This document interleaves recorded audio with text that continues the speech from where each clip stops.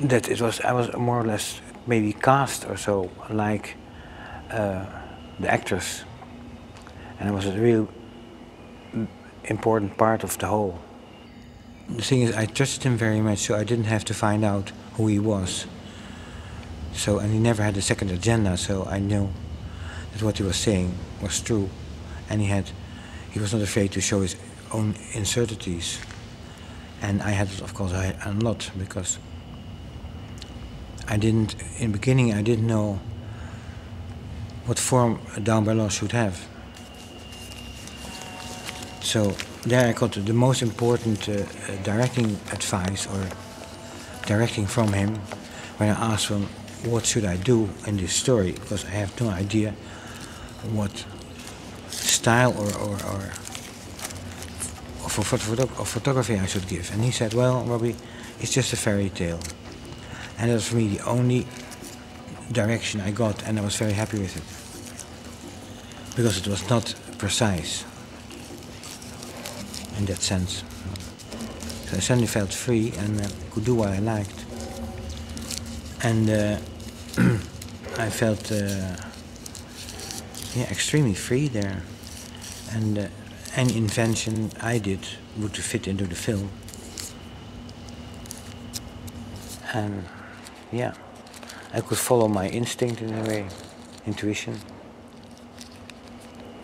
It was a happy production, very good. When you see, we had so little people in the crew. I think it was 25, everybody included. And then you can work. And then you don't need paperwork to get moving, like you have so many films now. Huh? You could say just loud, we start at 8 o'clock. In other productions, you need a mass of paperwork to make the people clear. And it's very suppressing, I must say, for me. Well, it is by far the director I most respect of all of them I've worked for in my life. And I feel he respects everybody around him, including me.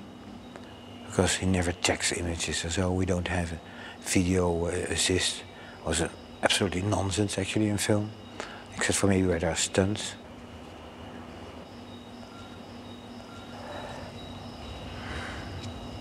Actually, it's not as stupid as a storyboard. The result is that people, when you have a video assist on the set, it's mentally a chaos then, because the people who are involved in shooting the film don't look anymore. They only look at the video, and they think they will see everything. They can't imagine anymore the boards of a shot. And I remember in my beginning days that you automatically knew that and paid attention, and really paid attention. I think it was in BL, area BL. So lightweight and no nonsense. Not too many accessories. So it doesn't become a technical thing there. It's whatever format you have, use special lenses you use mostly. Huh? So there's also nothing very special. And you had night lenses, and you had the normal cooks for the daytime. Because night lenses they don't have so nice depth of field. And the cook are beautiful lenses. I actually never have a zoom on a package. Very seldom. Very, very seldom. If it must be asked for by the director because of his style of telling the story. I like it much more to have no zoom because you tend to be lazy. You just zoom in during the shot, although you can, with a mise-en-scène, you can make the same detail, but otherwise you zoom in on, clear. And I rather leave it to the audience to have their own discoveries without patronizing them by zooming in on something. It was a very logical choice. It is high speed for night, and say it was that double X for interior and plus X for outside when you have enough light. And you don't have the grains of the high speed film in your landscape. It was just a very logical choice. In the weeks before, I made all kinds of tests with black and white film. And the lab said to me, "Oh, that's like the old days." That means we developed it on a lower gamma. It was actually very basic black and white what we did. I tried out all the filters and nothing. There I found nothing that I could maintain through the whole film. Of course, you can do it per shot, but not or per scene. But you always have to find a thing that you can maintain through the whole film, that quality. And so my preparations were intense, but led to something extremely simple, finally. But I was always afraid of that the camera would make itself independent within a film. And my ideal at that time was that you should not feel the camera, not feel that there was a crew, or not feel that the light was made. It was actually extremely simple system. We didn't want to prove anything, except that the story would be well told, without interruption of camera acrobatics, you know. It's one of the reasons why I liked very much that the film was shot in black and white. Because black and white, yeah, it's kind of a poem. It is like you leave out words you don't need anyway. So, and I see that in parallel with color, it is so that color gives you very much a superfluous information, what you don't need at all to tell the story. Like at every beginning of a film, I think over why color, why black and white, because I never leave them out as a way of expression. Seen from my point of view as a European, is when you work on color it really becomes very often an exotic thing, and we're not after exotic things. And it was a very good decision to do that, because a lot of shots would have really harmed the film by doing it in color, because people would look at the surroundings, and it's like Dead Man also, that in black and white is also good, because when you're looking at exotic landscapes, you're looking at the wrong thing. So I like that when you don't need color, leave it out. And particularly in the bayou, because in that time of the year, the water comes up higher, and for some reason, all the duckweed comes up too, and makes a solid, like tennis field thing. And people would have been baffled by that. And now it is just grayish. And all the exotic things are gone, because it's already exotic enough to have trees in the water. If you want to shoot a scene in one important shot, then there's very often only one or two places that you can overlook everything. But it is for mainstream shooting not a problem, because you just cut it up and you get it anyway. It's more for directors like Jim and other directors that work that way, where they shoot their actors more as an ensemble, like reacting to each other in the same shot, so you don't need extra shots to show the reactions. Instead of manipulating things, like having a sequence, shooting a sequence and pick out close up everybody to finger point that's how he or she reacts. It was all in, so they could freely react between each other. And I think it's just this. Close-ups are very often like in language you use. When you use one word too often, it loses its meaning. And it's the same with close-ups, I think, very often. The images, the shots standing so long for minutes, that if you don't have at that moment a good lighting, then it will become more obvious and obvious during that long shot that there are mistakes or wrong things in it.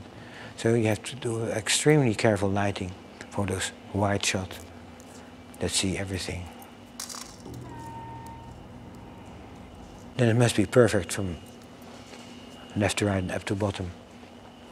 Otherwise you see it's film and it breaks the mystery, the dream.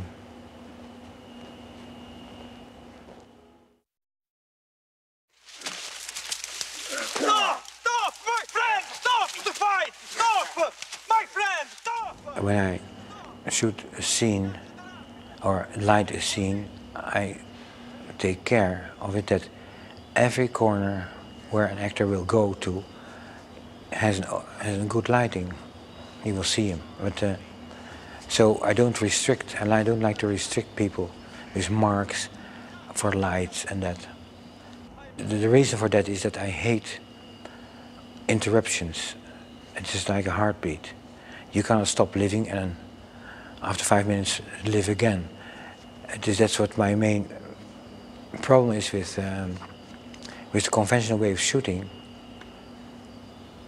That you lose the momentum always. Cut. It's good, thank you, you can release that. Where everything is cut up in little things and not so much a reaction between two people, but manipulated. And the terrible thing is that you are way too long busy with filming a scene with so many shots and interruptions. It's like a ship, you know, if it stops it, you take much more time to get it moving again. And the process of, say, the pure profession of filming is not interesting enough for that for me. And you set it up, something up with all the lights, and then my main zeal is the least interruptions as possible, because you give all your energy to one big moment, and if you have to repeat that, you can only only copy it, and that's always visible and makes the whole thing less believable. Or what Lars von Trier once said to me, I don't want to do, in principle, I don't want to do more than 1 or 2 shots, because then the actors, start acting. And it's also a thing where I like this, I say it, independent film. But I think the time is over also, because also totally invaded by the Union. And the bad thing about this, and I like to have it on a DVD, because I think the mentality and the coherence within the team is kaput, because everybody thinks of his own department. And we didn't have problems with that Down by Law, because we still were free and were in a right of, how do you say it, right of work state. So you could help each other. And the things that happened after me in the kind of more organized, say, mainstream-like films, where there was a coherence was gone. Everybody was taking care of his own department, that's it. Helping each other was out of the questions, because then you break those rules. And that is suffocating. It's very bad. First of all, I think I'm not a bad operator. I did it my whole life, except when I was forbidden by the Union. Happy. And now, so far, they are even after me when I'm doing that. Maybe you can compare it with somebody gives you an order to make a painting, and with a big white canvas, and you make a painting on that, and there's somebody else who cuts out the frame, makes their own cut into the painting. When you are disconnected, an operator, he's kind of disconnected with the center. He only does his job. I mean, that I've seen that very often, that people feel less responsible, don't help with lighting, don't learn from lighting. I'm talking about the operating job. And they have less to lose. They only want to have the depth of focus, their focus, and their marks. I have no systems, no ideas how it should be done. I find it on the set. So it's like with the script, I even can shoot on the set. I can accept shooting on the set I even don't know. I've never seen before.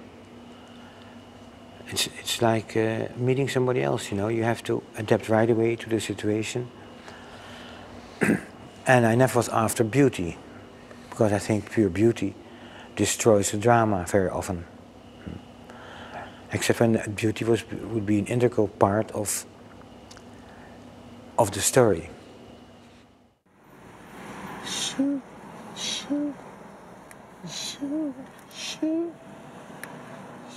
I remember it was very low key, very low light, and in such a way that we had to actually use the street lamps as lighting. So I mean, very, very low fill lights, so you will see, even when there's no lights, you would still see them.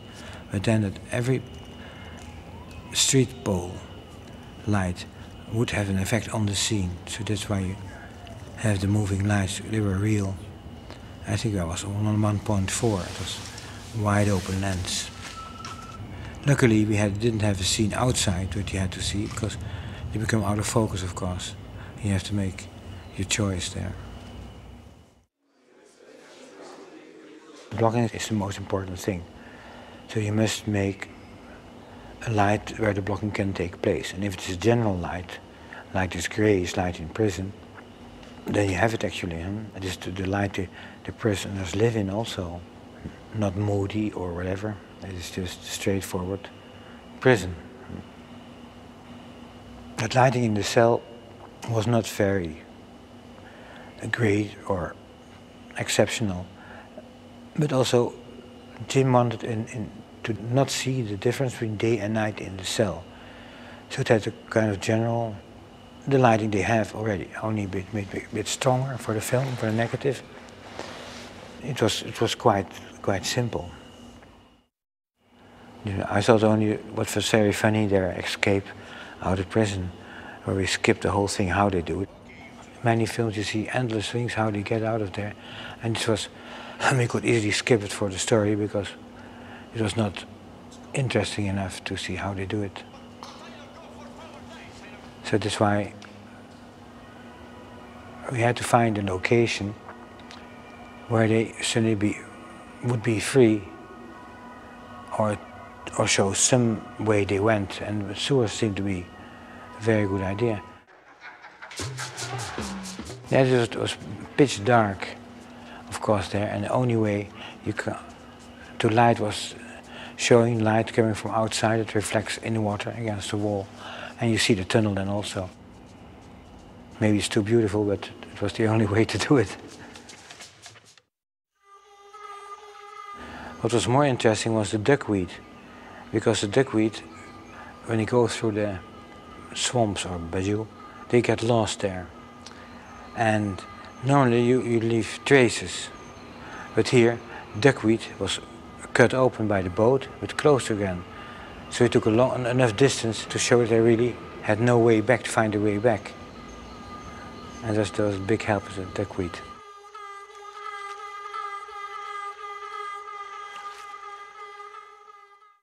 Yeah, the boat was rather unsinkable, we discovered. And we had a kind of mechanism put on the bottom of the water with controls, so you see it, wheels, and from outside the shot, we pulled it down. First we made it very heavy, so it would go a little bit down. And we really had to pull very hard to get the boat down. It's always difficult to make night lighting because you have to see something and therefore you have to make light. And like, you must fake it a bit that you see what you want to see and still are not too obvious lighting a scene. It should still stay night. Good rabbit, I like this little rabbit. What the eyes of the rabbit? Suddenly, the rabbit dead. We had in the scene where Alberto has this long monologue about the rabbit. We actually have the light tower in the shot, but it was draped with black cloth, so you wouldn't see it. So they can come from more from above and have no lamps in the trees or in the shot. And say maybe a rich production would have made the same towers but farther away and higher, and would have been a day preparation before you could shoot. And now he had less preparation. And then you learn that in your career that such things happen maybe once in 5 years. But this is a good reference. I mean, you always should have the best as norm. Even when you can't reach that norm, at least to stay alive in your inside, you must know that it's possible. So that's why I accepted last year's films that are the best chance to come close to that. Working with human beings and just okay people. It doesn't have to be all love and you know, caring each other, but I mean, there's also part of this kind of interview that you idealize maybe what has been. But still it is a norm for me. I refer to that very often in the back of my head. And the things what I learned there, I want that same mentality back, but it's more and more difficult. I think that also to do with the fact that he really insisted on his own cast, own cameraman, and not being dictated by his studio. Maybe I learned from him, or I say I happily recognize something. I was thinking always about film, how film should be. And was happy to see that he really existed, a director like that. A human being, a real human being.